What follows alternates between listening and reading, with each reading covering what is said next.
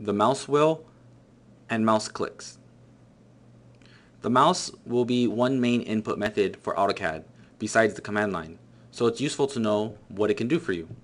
Whenever we left click on the screen, we enter a selection mode. Dragging to the right is one method of selection, and dragging to the left is another. We'll get into this in a little more detail later, but just so you know, left clicking allows you to select items that are on the screen. Now, if I right click on the screen, I get this menu, and this menu would depend in whatever mode that we're in at the time.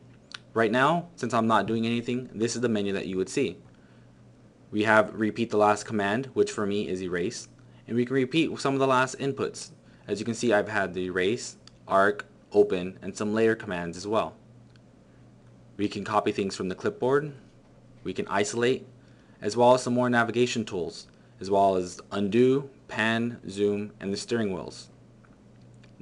You can also find your options, as well as the quick calculator here. We'll get into all these in a little more detail in a later tutorial.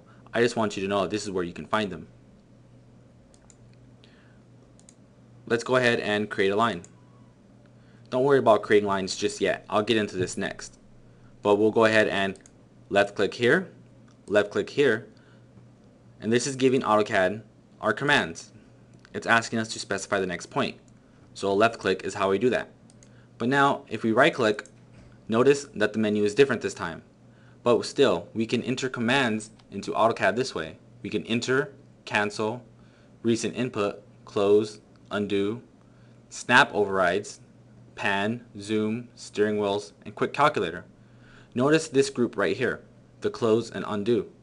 That will be the same that's down here, the close and undo from the command line. So if I wanted to click close, I can go ahead and click close, and the line is now closed. By using only the mouse, you can greatly increase the speed of your drafting.